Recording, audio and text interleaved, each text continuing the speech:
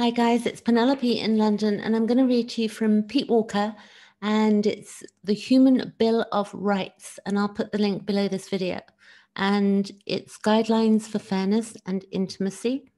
And he wrote also Complex PTSD from Surviving to Thriving. So I highly recommend that book also to look at your imprints to change and turn your life around.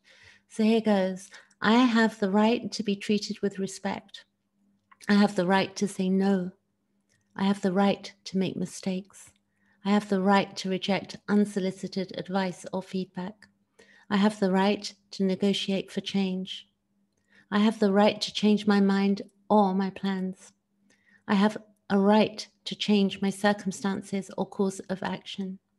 I have the right to have my own feelings, beliefs, opinions, preferences, etc. I have the right to protest sarcasm, destructive criticism, or unfair treatment. I have a right to feel angry and to express it non-abusively.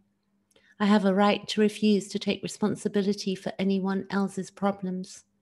I have a right to refuse to take responsibility for anyone's bad behavior. I have a right to feel ambivalent and to occasionally be inconsistent. I have a right to play, waste time, and not always be productive. I have a right to occasionally be childlike and immature.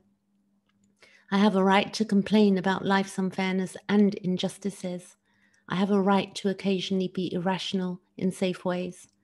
I have a right to seek healthy and mutually supportive relationships.